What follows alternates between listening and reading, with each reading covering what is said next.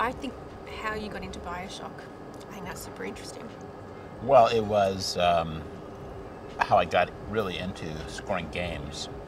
I did score some games in the 90s. I scored some games for Philips Interactive. It was a weird format. They made video trees. So it was like you'd see a scene, and then you'd have a decision to make. Okay. Video trees? Yeah, like video tree games. Wow. It was a weird format that was popular at that time. And Philips, which is a big, I think, Dutch electronics company, had hardware they were pitching. So they were making a game called Voyeur, which was sort of a Rear Window. Rear Window is a Hitchcock movie about the character in Rear Window sees a murder out there, or he thinks he sees a murder out his rear window, and he's stuck in his apartment because he has a broken leg. He's healing, so he can't go anywhere.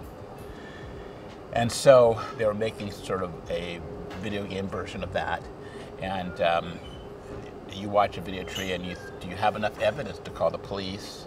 If you do, then you can call the police, but if you don't have enough evidence, it's one of those kind of things. I don't remember all the details, but that was kind of how it worked. So we decided together that a score in the style of Bernard Herrmann, because famously Bernard Herrmann scored Hitchcock movies, you know. So I thought that's terrific. Now, what differentiated Philips Interactive from all other video games at that time was that you could put compressed music because it was on a CD. CDI was the technology. Everything, and now it may seem like a tiny amount of data now, but it held like almost 800 megabytes of data. So it permits.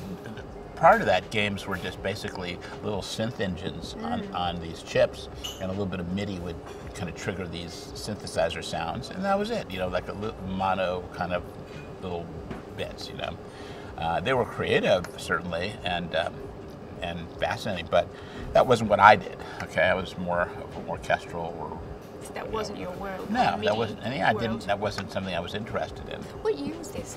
Or roundabout? This is 1993. Like 93. So I scored Voyeur and then a couple of the games, and then Philips actually went out of business. But the score for the Voyeur was done with an orchestra. I had an orchestra, and it either was or was one of the very first video games ever to have an orchestral score. I was going to say, because at that time they just didn't have the space to have that sort of audio. No. So this is amazing. Exactly. So it was really, I ended up with a really nice Bernard Herrmann orchestral score. Bernard Herrmann at-ish, okay, my version of Bernard Herrmann. So now, jump ahead to 2004. I had an agent at the time, and he was pitching me, and he was working real hard for me at the time. So one of the things he did was he was just sort of shotgunning my resume around and sent it over to THQ, which was a publisher, a video game publisher, and they were making a game called Destroy All Humans. And so they asked for a demo. I sent a demo, and there was one cue on there that was sort of in the style of Bernard Herrmann. So they said, "Oh, do you have any more of this? Because we're doing something in this genre."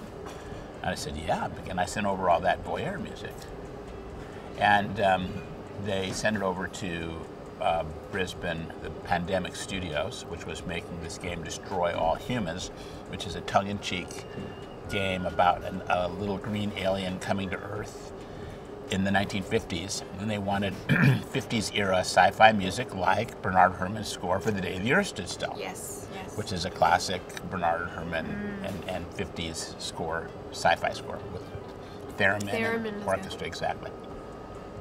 So I sent that over, and they said, "We love this. This is great."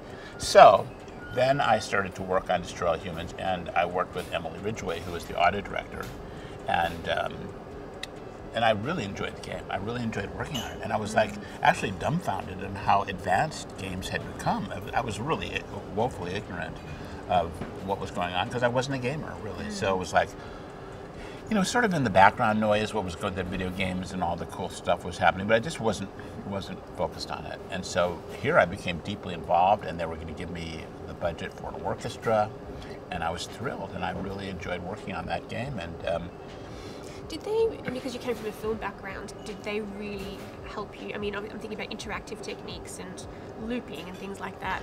Did they really have to kind of help you understand? Totally. I was clueless. Yeah. I didn't know how to, because you never loop a cue in a film. Yeah. Why would you? So it's actually Emily, in a way, she did me a favor, but in a way she didn't, because she didn't make me learn how to do it. She would just take everything I did and she would just fix it for me. She's like my mom. I'll fix it for you. But they were loving the aesthetic, and they loved the style I was doing. So that was most important to them, which I understand. And so she was great. We enjoyed working together, and the game turned out, was very successful commercially. And my score was nominated for some awards. I didn't win any awards, but I was nominated. And I was just thrilled. I was like, well, this is really cool. Then in 2005, then that next year when it actually came out, I decided I'm going to go to the Game Developers Conference and really start So that was the first focusing focusing on gaming, because I really want to be in this. I want to at least have it be part of my career. And what was it about gaming in particular that you were like, yeah, this resonates, with me?